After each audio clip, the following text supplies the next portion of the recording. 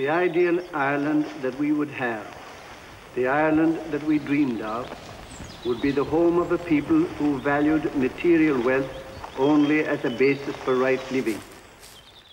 We were a very poor lot of individuals. We hadn't much funds and we hadn't much assets of any kind. But nevertheless, we had people, led by Mr. De Valera, of course, who were full of energy, full of enthusiasm for starting this new party. Up the Republic, they raise their battle cry. Pearse and McDermott will play for you on high. Eager and ready, for love of you they die. De Valera lead you, soldiers of the Legion of the Rear Guard. De Valera's Fianna Fáil was made up of a lot of different people. It was a very brilliant political party. It formed an enormously loyal organisation with an extraordinary internal solidarity.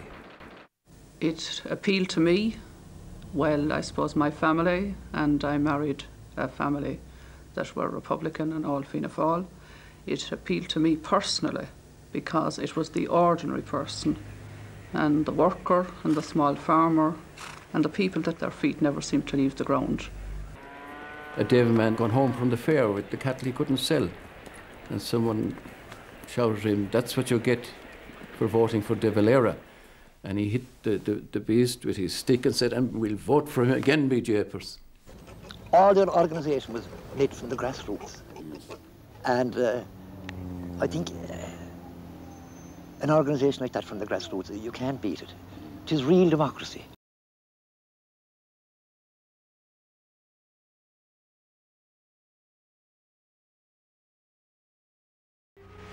Present government of the Irish Free State has been elected by a large majority for the purpose of putting into execution a programme based on the deep national instincts of the Irish people.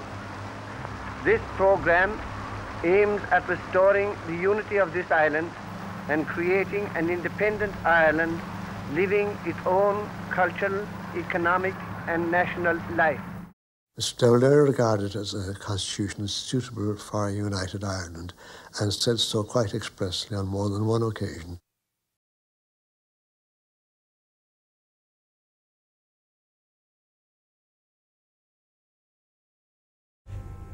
The option was for the British, stay, leave it as a neutral as it was, or else invade Ireland to take back the ports. And we left the De Valera government to frolic with the German and later with the Japanese representatives to their heart's content. Mr. Churchill is proud of Britain's stand alone after France had fallen and before America entered the war. Could he not find it in his heart the generosity to acknowledge that there is a small nation that stood alone, not for 1 year or two, but for several hundred years against aggression? A small nation that could never be got to accept defeat and has never surrendered or so.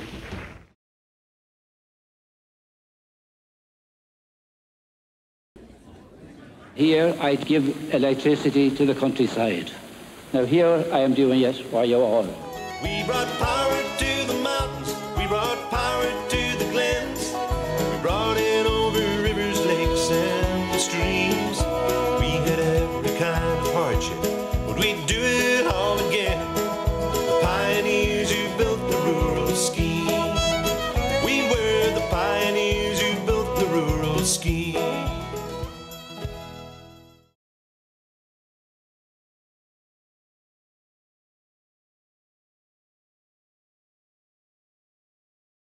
Think in terms of changing from protection to free trade. The civil servants under Whitaker had moved in to fill that economic void. That economic development was an epoch-making document at the time. It was, I think, John Fitzgerald Kennedy who said that the role of the expert was to examine a problem to a conclusion. The role of the politician was to examine it to a decision. And indeed, it is the decision of the minister, the decision of the government, which is the mainspring of activity in every department of government. He believed that government departments should be development corporations, his own phrase. That government departments should be active, should in fact act.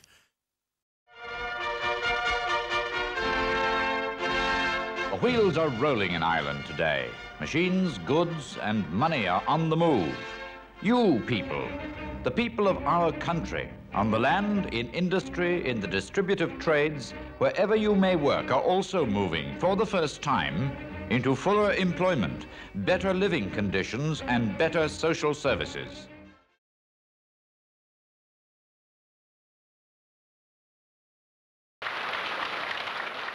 The major forum for your nation's greater role in world affairs is that of protector of the weak and voice of the small, the United Nations.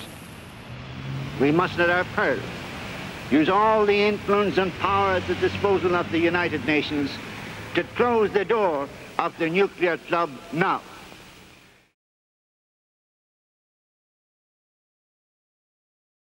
Messieurs les plénipotentiaires d'Irlande, s'il vous plaît. As a result of the effort put by Fianna Fáil into it, and other organisations as well, including Fine Gael, I had the honour of signing the treaty of accession of Ireland to the EEC. I think that was a notable occasion. I had to prove we were fit, and at the same time, I had to prove to them we needed a lot of helps to compete with the other countries. But I was able to persuade them that, and we got a protocol that Ireland would get special assistance to deal with the competition.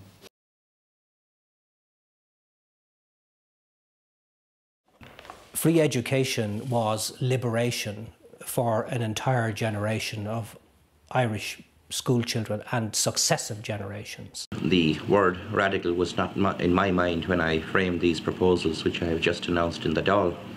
I'm a realist, and I had to deal with the crying needs of our young children who thirst for education so much.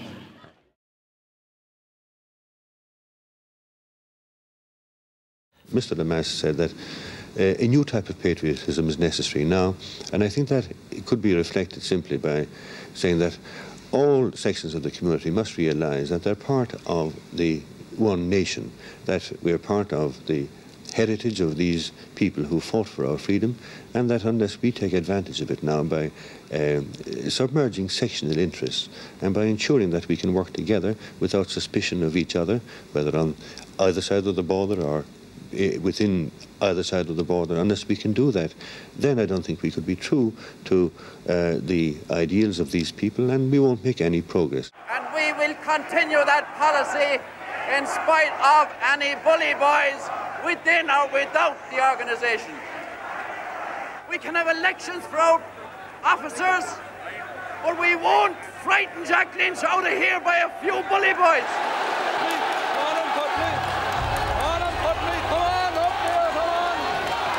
We can change our policy, but we'll change it there, not over there. And Fianna Fáil will survive as it did before. You can have Boland, but you can't have Fianna Fáil.